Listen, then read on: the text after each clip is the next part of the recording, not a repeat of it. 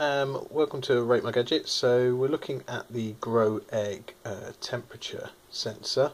So the Gro-Egg is there for new parents who are obviously concerned about the temperature of the room where their child is sleeping or where they are.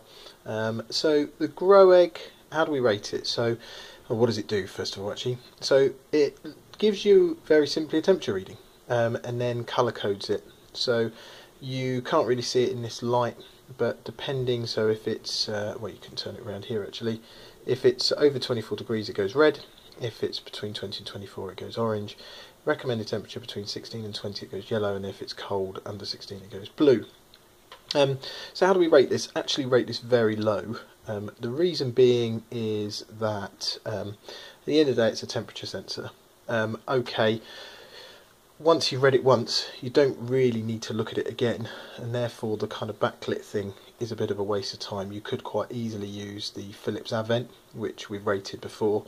And the other frustrating thing that we've found, having used this, is if you go away and travel anywhere, you can only get it with a plug. There's no battery option for it. So as soon as you pull this plug out, it doesn't hold its charge. It's not a charged unit, it's not got a battery in there or anything, which is really poor. So it means that actually you need a plug for this. Now the other thing as well, in terms of, you think, well, why does it need a plug? Well, let's have a look what its energy consumption is like. Okay, so the Grow plug is off. On the right here you're seeing my energy consumption in my house, and I'm keeping everything the same. And if I just turn on the Grow Egg now, so I've just gone up 5 watts, but I haven't even turned it on yet, but hold on a minute. So turn that on. So you'll see there is no noticeable difference in energy usage, which is good. However, it just goes back to the point, why didn't they put batteries in it, or have a battery unit that's rechargeable so you can walk around the house with it.